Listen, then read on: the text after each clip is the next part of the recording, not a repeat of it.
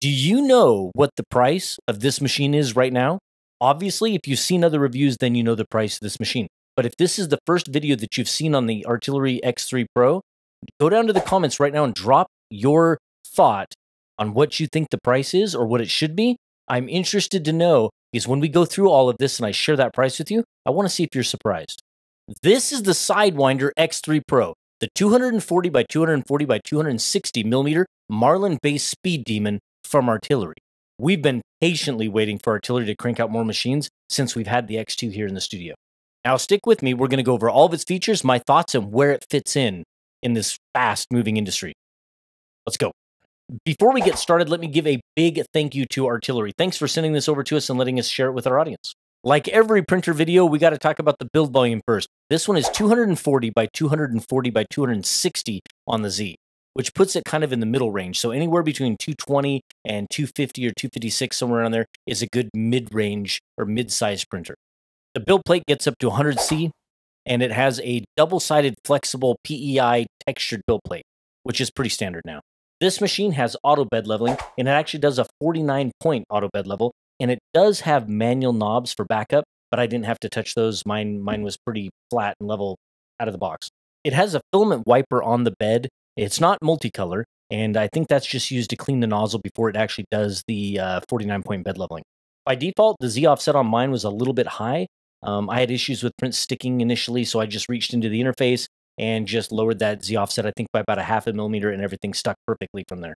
Now, the hot end gets up to 300C, and it has a dual gear extruder and a quick change nozzle. It comes equipped with a 0.4 millimeter volcano style, but I believe it's a custom nozzle. It's I wouldn't go as far as to say proprietary, because I believe the threads are the same, but just the tip of that nozzle is a little bit different. And what this basically means is this machine is going to be capable of doing your PLAs, your PTGs, your TPUs, your ABSs, and things like that. You can do abrasive filaments, you can do all of that. That's not a problem with this machine. Printing speeds on this machine are quick, so that's what Artillery is kind of promoting with this machine, is that they're calling it a super fast Marlin-based printer. So 300 millimeters per second is what they're advertising, but I think most people are going to be printing anywhere from about 150 to about 250 millimeters per second. And of course, with faster printing, you have to have better cooling. So the Sidewinder X2 had, I believe, a 4020 parts cooling fan, and this one is equipped with a 5015. So quite a bit more air. Well, I can't say quite a bit more air. What is it? I think it's about 10% more air, if I'm thinking correctly. But it is noticeably louder. When I first began printing with this, that fan had a terrible whine to it. But after the first handful of hours of printing, I'd say maybe the first 4 to 6 to 8 hours of printing, that kind of died off and went away. It's just louder, it's moving more air, but I don't think it's anything to be concerned about. It has a pretty nice display, and the display is attached with a little flexible cord, like a telephone cord.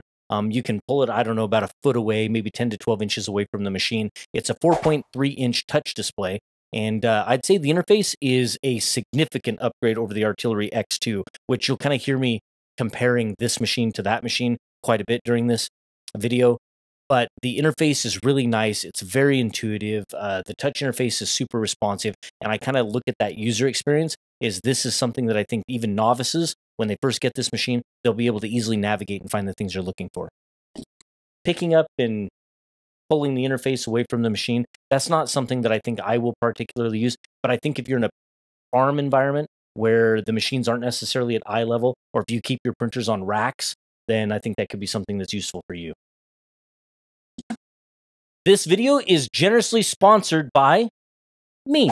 That's right. This is LM Sparkle Green. It is the absolute best and most beautiful filament that's ever been made.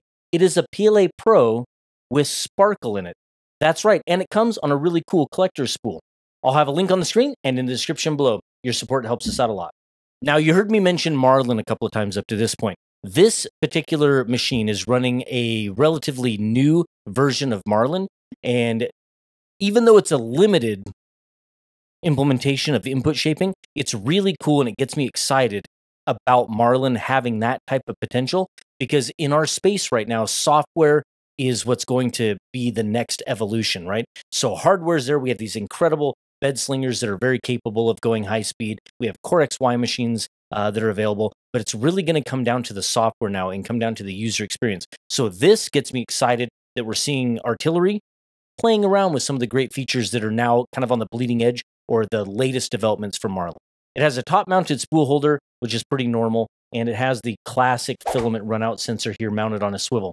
Now, I had problems with my filament runout sensor several times into this particular print, a good 6, 8, 10 hours into this print, 3 different times, and my filament runout sensor tripped. There was still filament in it, but it tripped, and that caused the print to pause.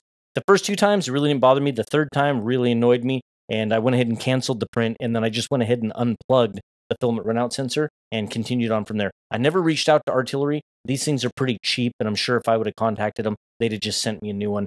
But anyway, I just wanted to share that with you. But good news, resume printing works just fine. If you remember, the Artillery Sidewinder X2 had that issue with resume printing. If you paused a print, if you did anything to stop that print, the resume printing was not going to work, and it was just a nightmare. So there was no filament swaps. If you were working with that X2, you had to do a filament swap. You had to do that on the fly, and you had to wait till you were on infill, and you had to cut that and feed that filament through, and you were taking some chances. But it's nice to see that the X3 Pro, that's all fixed. That's all working with this particular firmware. Now, getting prints from your computer to the printer, that's done with a micro SD card. So there's no networking, there's no Wi-Fi or anything like that. A nice feature are the lights. It has a set of LEDs that are actually on the print head that are status indicators on when the hot end is heating. It also has a cool little LED light strip. Matter of fact, let's see. Can we turn it on? Yeah, there we go. Yeah, so it has an awesome little LED light strip under the top that illuminates the printer and makes for taking better photos, of course, but also lets you kind of see what's going on. You can really get down there close and take a look at those layer lines and see that print quality while it's printing. Now, if you're one of those people that love dual Z printers, well, you're in luck because the X3 Pro is dual Z motors and linked at the top of the belt. Now, you're going to want to give us a subscribe. Artillery is sending us over the X4 Pro, and so we'll have content out for that soon. And also, within the next couple of weeks, we're going to be getting a much larger machine that I think you'll be interested in.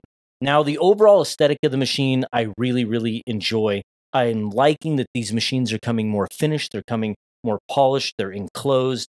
I'm liking that there's injection molded parts on them, that everything about these machines is feeling much more appliance-like, which in the end is going to invite a newer, different type of user to our space, which is ultimately just going to make it better. It's just going to grow it, and these are the machines that do it. And that price, stick around. I'm going to tell you the price of this machine. It's going to blow your mind. Print quality is really nice. I was very pleased, very pleasantly surprised. And I printed some of the models that are on the machine, and I also sliced up some of my own. This is the 37-minute benchy, so you should expect this to look good on a machine that can do an 18-minute benchy. And I have to say, it does look great. The deck of it looks fantastic. This is printed in Polymaker's Polylite Starlight Neptune, and it looks phenomenal. It looks absolutely fantastic. I can't find a thing to complain about it. And so you'll be looking at some B-roll of it here closer, but really great print. Now, this is pretty darn cool. This is a collapsible sword that was included on the printer, and this is the one that actually took me about 4. This is print number 4 because of that filament runout sensor, but it turned out really, really, really nice. I hope I can get some great B-roll shots of it for you here, but that is just darn cool, and it turned out really nice. And I didn't have to do anything special to make it work, and I'm pretty impressed. So we'll get some good B-roll shots of it here so you can just see exactly the kind of quality that you get from this machine, but it's really nice. I like it. This is a Voronai deer that I printed in Polymaker's Polylite Starlight Jupiter. And I don't know if this color was a great color to do it. I mean, it's a great color for the print because it makes the print look really fun and really cool. But I'm not quite sure if this is really great for seeing layer lines, but it is a cool print. My wife really likes it, and she wants me to print a much larger one, so I think I'll do that. But it turned out really, really, really nice, and it kind of shows that with that 0.4 millimeter nozzle, that thing can get in there and do some detail, and all of that's done without supports. So, yeah, the machine's quite capable. Nice. Now, this is the 18-minute benchy. Now, I'm going to have some B-roll of this 18-minute benchy next to the 38-minute benchy. And I think this benchy is actually not 18 minutes. I think it was like 21 minutes total, but that was including the heating time. But I'll have some B-roll of these two prints side by side so you can see this Jupiter is the 18-minute and this Neptune is the 38-minute. And you'll see B-roll of it printing. It is flat impressive. So this is a bed slinger cruising at 300 millimeters per second, and the quality is beautiful. And I didn't do anything other than throw on this Polymaker filament. And of course, I will have links to all of the models and the filaments in the description below. For the prints that I sliced myself, I did that in Prusa Slicer. I'm not super experienced with Cura. I don't really spend a lot of time in it. I'll be honest with you, I'm not a big fan of Cura, but I didn't want to use it, so I just created a Prusa Slicer profile for the Sidewinder X2, changed the dimensions, and then what I did is I used this extrusion test, and I'll have some B-roll footage of it here. But basically, it's this little index here, and it's 1, and you print 2 of them, and then you go in and you adjust the extrusion multiplier, and what you're looking for is you want these 2 to just slip together with no friction, and you want them to hold. And if you can get the extrusion multiplier just right, you can slip them together, there's no friction, there's no slop, and they'll hold just perfectly, and that's how you know you have your extrusion multiplier set right, and that's how you just get beautiful prints. And I recommend this, and I'll have that link here in the description of the video, but I recommend this whenever you get a new printer or whenever you're playing with new filament, run this particular print and get your extrusion multiplier dialed in. For me in Prusa Slicer, mine was 0.92. And so, for instance, on the JG Maker R1, I had mine at 0.91 for that printer with Polymaker filament. And on this machine, 0.92 is my multiplier. Are you ready? Now we'll talk about price. Hopefully you dropped your price in the comments below so that we kind of got your expectations. This loaded machine is $219 at the time of filming. And what we're seeing is we're seeing compression in our industry. We are seeing features like this that should be on machines that are somewhere between $400 and $500 or more. And we're seeing that downward pressure where we're driving those features that are on those more expensive printers, or where it was on those more expensive printers, down to the $200 to $300 range. And that is just fantastic. Now, people are going to say, well, what about a $300 machine? There's other brands out there that offer far more at $300 or $400 or $500. But here's what I'm trying to explain here. There is a space in this industry for all of these printers. This particular machine at $219 is going to fit perfectly for people that are in that $200 budget, that have a hard budget of $200 or $250.